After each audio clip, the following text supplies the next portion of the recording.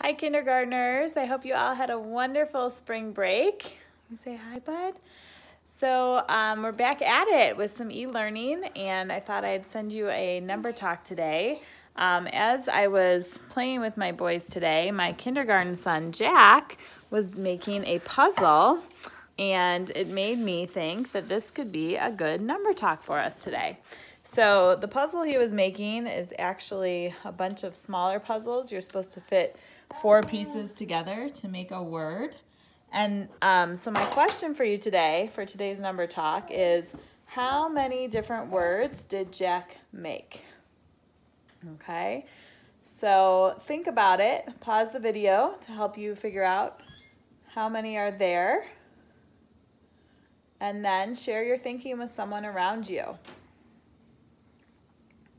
And when you're ready, go ahead and unpause it, and then I'll share with you my thinking.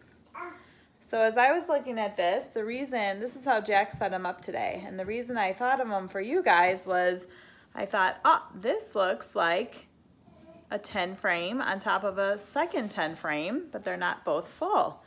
So I know that there are 5 in a row. So I know that that first row and second row equals 10. 5 plus 5 is 10. This looks like a 10 frame. And then down here, it's another 5 and then a 4.